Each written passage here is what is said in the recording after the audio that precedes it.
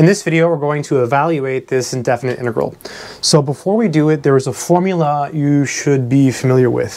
When you see something like this, you should think about arctangent, because the formula for arctangent is the following.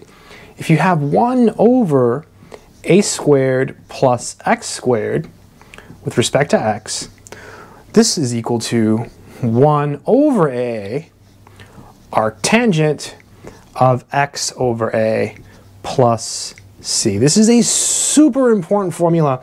It's one of the few formulas that you should totally focus on memorizing.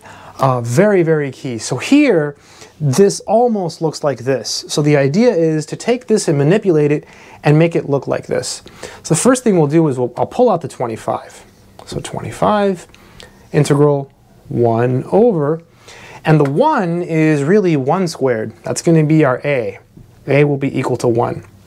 And then what we can do is we can take the 25x squared and write it as a quantity squared like this. This is 5x parentheses squared. Right? Think about it. If you square the 5, you get 25. If you square the x, you get x squared. So now it's perfect, right? It matches. So now what we'll do is we'll make a u substitution, because this has to be one thing. You see here, it's just x. So we're going to call this piece u. So we'll let u be equal to 5x. And then we take the derivative. So we write du equals, and then the derivative of x is just 1. So we just write 5 dx. And when you're doing integration like this, when you get to this step, the goal is to make this look like what's in your integrand. So here we have a 1 dx, here we have 5 dx, so you have to divide by 5.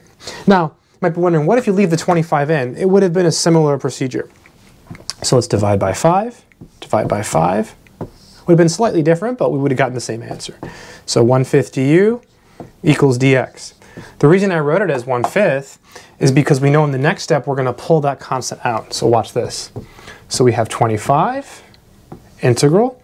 The dx is 1/5 du. So we're going to pull out the 1/5. I'm just going to put it here like this. All right, it's the same thing. Then we have 1 over 1 squared plus u squared du. Beautiful, right? Really, really beautiful. So dx is 1/5 du, and you pull that out, and that goes there. So this becomes 5. This, we can use the formula now. So it's 1 over a, which is just 1, but I'll write it. So times 1 over 1 arctangent of u over 1 plus our constant of integration, capital C. So just applying the formula. So 1 over a arctan x over a, except instead of x, it's u in this problem.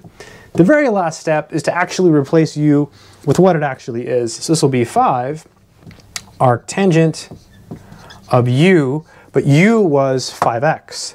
So this is 5x plus our constant of integration, capital C. And that, my friends, is the final answer. Really nice problem, because you do have to do a little bit of work to get to the answer. I hope this video has been helpful. Take care.